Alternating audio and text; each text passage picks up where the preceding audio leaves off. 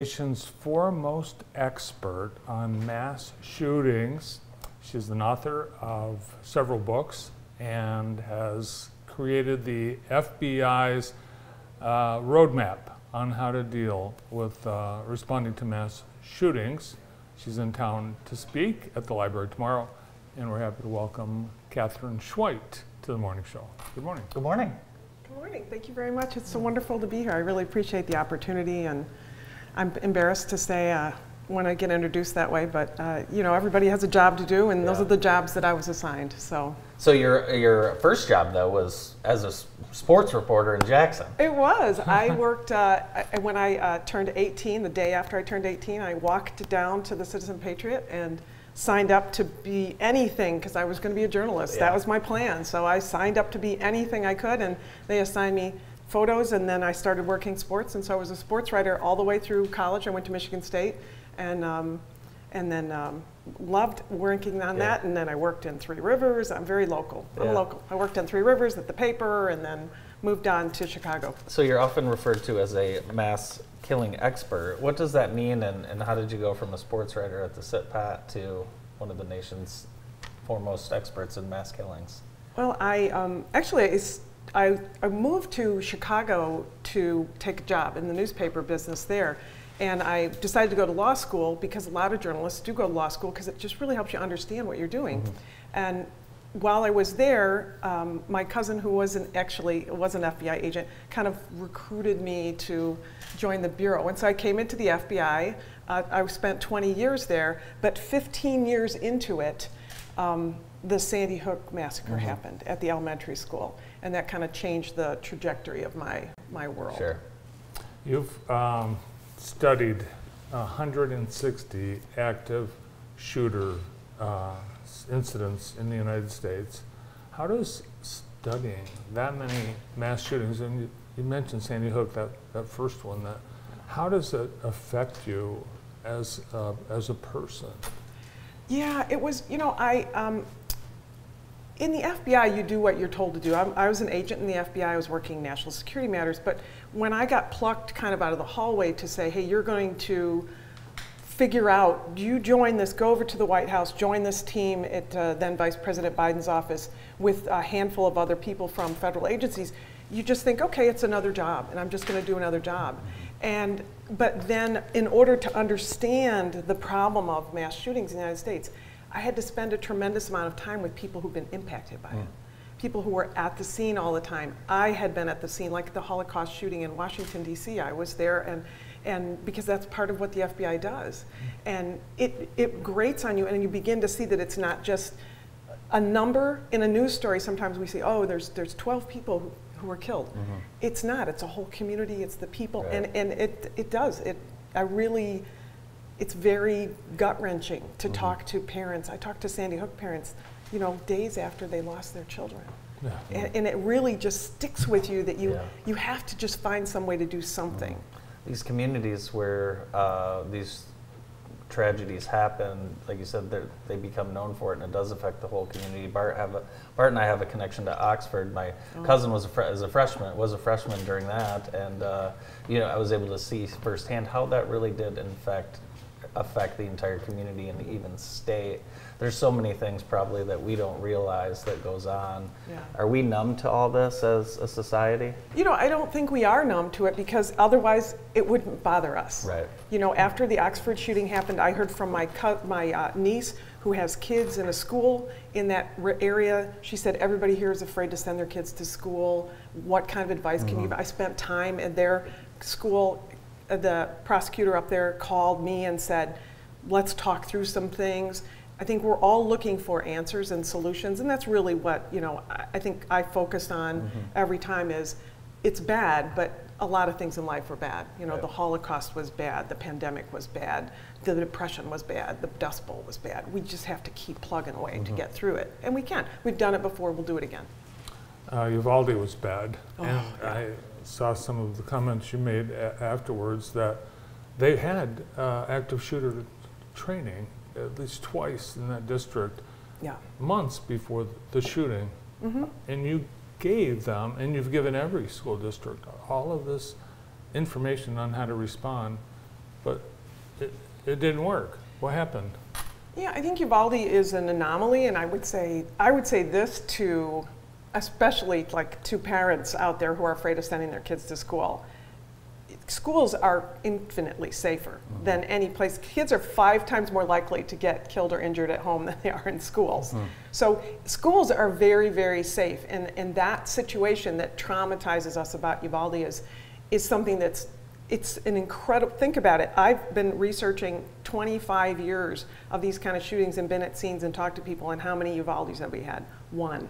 So it's not likely to happen again. But the law enforcement officers in that case had the training, but I think what they did is kind of a lot of groupthink. And you know, law enforcement is like everybody else. We hire from the human race, and people are fallible, and mistakes were made there, and you can't fix those mistakes.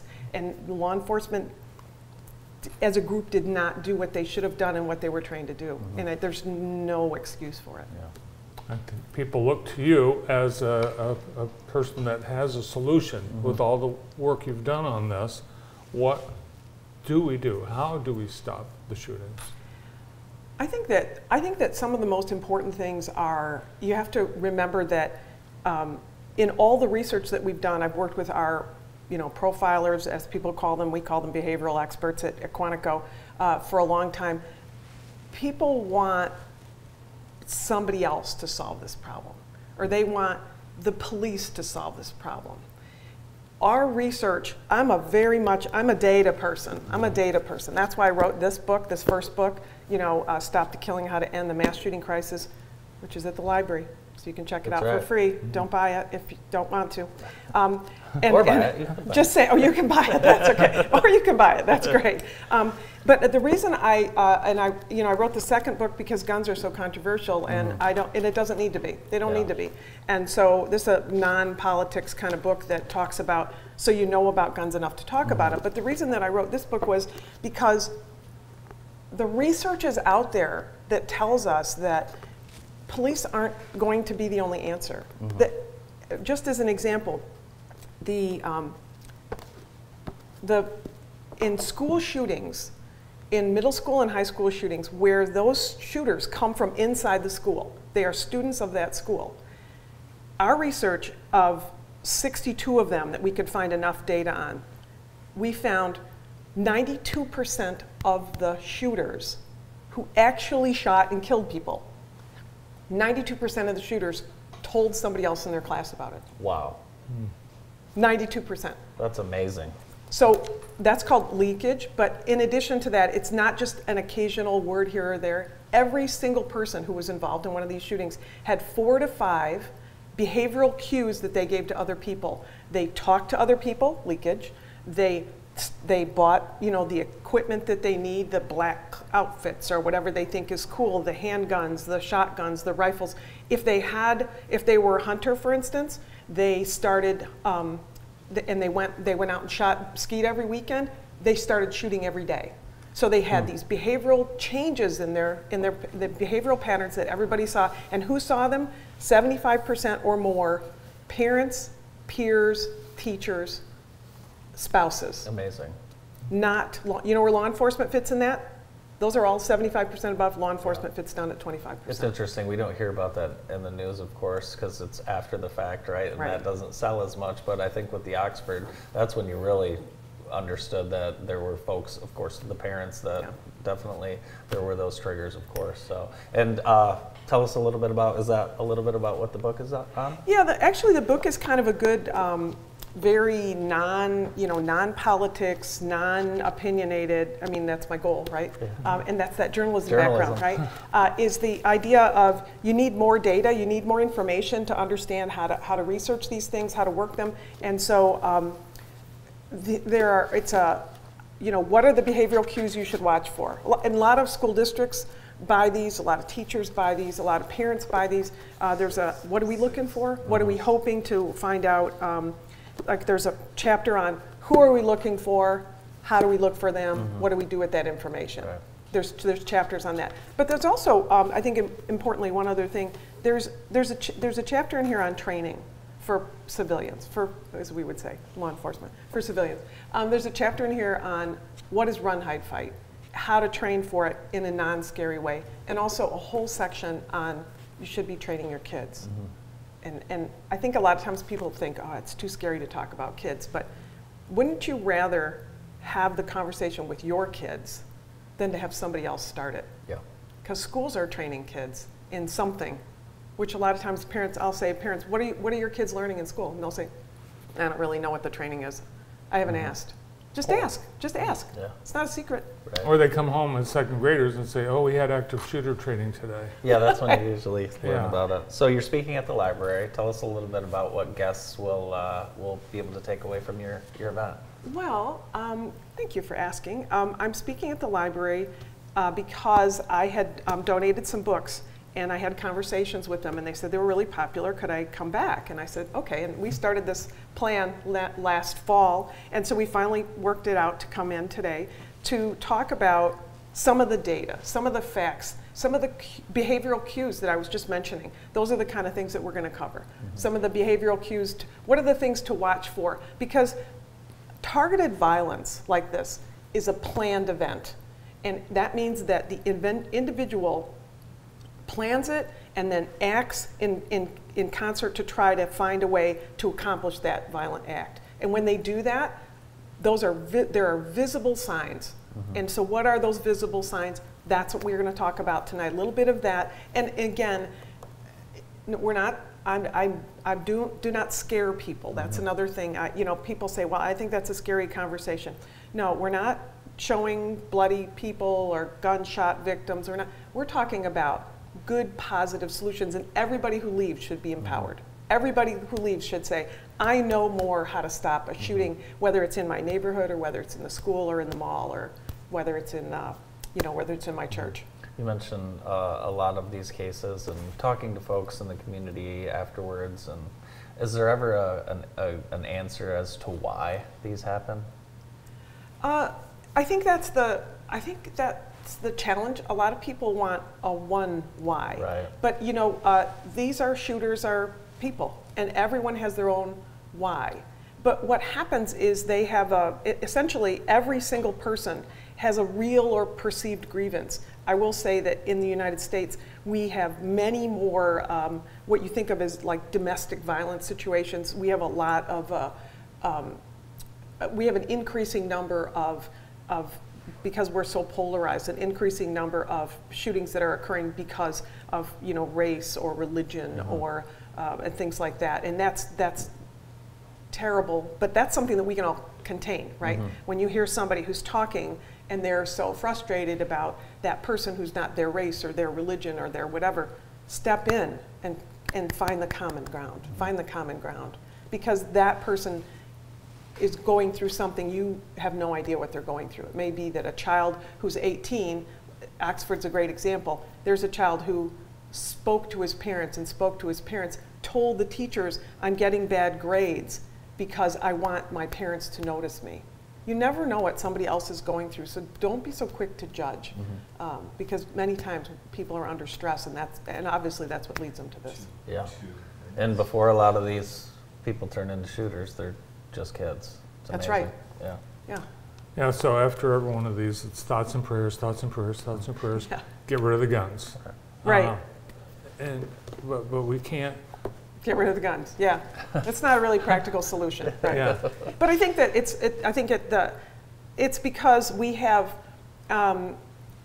we have created really a terrible false narrative of it's guns or mental health, and it isn't either guns or mental health.